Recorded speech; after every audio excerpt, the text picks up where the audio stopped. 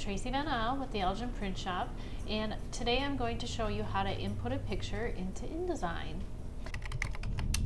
You will need to have this program installed on your computer.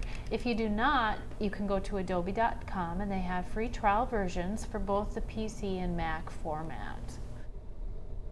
I have a document open. You can select the frame tool over here, and the easiest way is to create a frame. You can either click and drag to create the frame, or you can just tap and you can select your size. Say you want 2 by 2, and you can either use the shortcut, which is Control D, or File, Place, and select a picture. Open.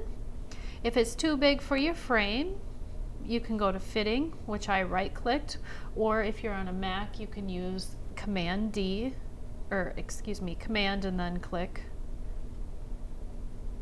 And I'm going to fill the frame proportionately, and that's how you place a picture. I hope you found this helpful. I'm Tracy with the Elgin Print Shop. Thank you.